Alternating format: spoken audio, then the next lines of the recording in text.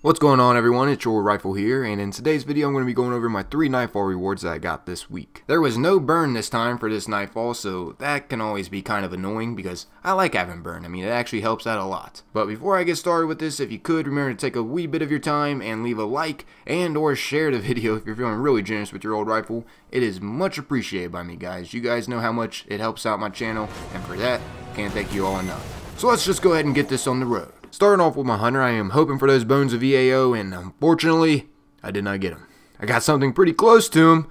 Yeah, I know. Joke's on me, and the reason why I say they're kind of close to them is because they're both made out of bones. As you guys can see, I got the young Amakera's spine. Something I did not want because I already had them. And basically, these gauntlets help with grenade use. They have a perk called Ashes to Asset, which this helps replenish super energy when you kill an enemy with a grenade. And also they have a perk on here that makes trip mines last longer when placed. So that's always beneficial. You guys know how annoying trip mines are, especially if you are not a hunter and you run into trip mines quite a lot. They make a lot of players rage. Anyways, these gauntlets also have special weapon loader, which increases the reload speed of all special weapons. So that's also something pretty beneficial out of these gauntlets too. Overall though, it depends on your grenade style if you actually want to use these gauntlets. If you do get a lot of grenade kills, then maybe these gauntlets would help you out. If you see this being more useful than the Acklefid Symbiote, which basically what that is, it makes you gain 1 additional golden gun shot. The reason why I'm going over the Symbiote is because, well, these are meant for the gunslinger class. So that's just another exotic that is well suited, the Acklefid Symbiote.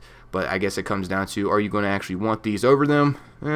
That's where your opinion comes in. I'm not going to say these gauntlets are bad because they're not. They have a good combination on them with perks because the Ashes to Asset helps you replenish super energy when you kill an enemy with a grenade. And also, as you guys know, these gauntlets also help improve the trip mine. So that's a good combination. Anyways, that's enough about that exotic. As you guys can also see, the Truth was dropped, and this is a very nice suited rocket too, especially in the Trials of Osiris because it has some deadly tracking. I mean, this thing heat seeks enemies. It goes around 90-degree turns after enemies and everything. I mean, it's crazy how much the homing works on the Truth. So yeah, the Truth is actually a pretty decent rocket. It is highly underrated just because of how high the Gallahorn's rep is. But don't let the Gallahorn belittle this exotic. The Truth is actually a pretty decent one. And as you guys can also see, the Anomaly was just helping out. Didn't know he already did the Nightfall, but hey, it's always nice to see players help out. I just randomly invited this player from my messages just because I seen he wanted to play. So I was like, hey, you want to try the Nightfall with us? And boom, when he finished, I found out that he already did the Nightfall. So that's nice of him. But anyways, as you guys can see, once again,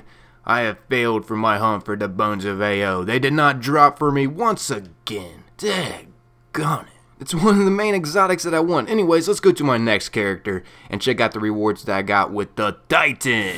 As you guys can see, the Crest of Alpha Lupi dropped for my Titan, and I actually needed this chest piece, so hey, that's nice. I didn't have this for my Titan, so yay! Woot woot! And in case you guys don't know what this chest piece does, well, basically it helps you revive your teammates faster, and your teammates can revive you faster.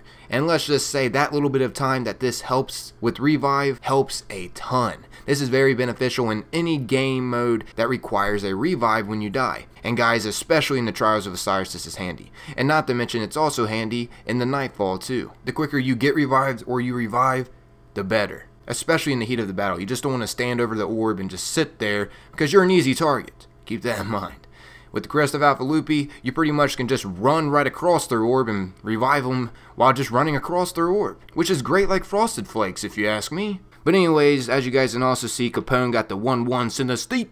And this is actually not a preferred scout rifle. I see it dropped all the freaking time. Overall though, it's decent looking, but in the end I can't say much because I've never actually played with this scout rifle, but I've heard a lot of bad about it. So I guess I'm just going to go with what other players have told me about this scout rifle, and it's bad because once again I've never actually upgraded the scout rifle, so I can't give you like a clear analysis from my point of view because I've never played with it. I'm just giving you the advice about this scout rifle from other players. Anyways, enough about that. As you guys can also see, the Etheric Light was dropped from the Mexican turd.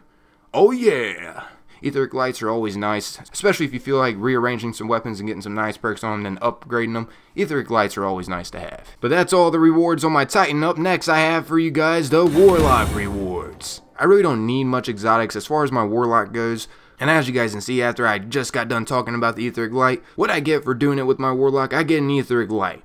Which, hey, I don't mind getting these whatsoever. I actually need these. As you guys can also see, the Patience and Time was dropped for Capone, and he already had this sniper rifle, but all in all, this sniper rifle is a very nice freaking sniper to have. The reason why is because when you zoom in with the patience and time, you turn invisible. So that is always beneficial, and if you guys didn't know, if you turn invisible in the PvP world, you actually get off the radars. So that's always something nice to know. And also, not to mention, patience and time destroys in the PvE just because of that invisible perk it has. The name of this exotic definitely suits it well just because of that perk. Anyways, as you guys can also see, a primary legendary engram was dropped from a Mexican turd, and let's just say this engram was a turd. Turd got poop from this, if that makes any sense. But that's about wrapping up this video. Hope you guys enjoyed the gambling of these Nightfall rewards. These are always nice to watch because it's always something new for the rewards. But I'm out of here though, everyone. As always, remember to leave a like and or share the video if you're feeling really generous with your old rifle. It is much appreciated by me, guys. As you guys know, the support continues to help my channel grow, and for that I can't thank you guys enough. As always, remember to stay safe out there, everybody,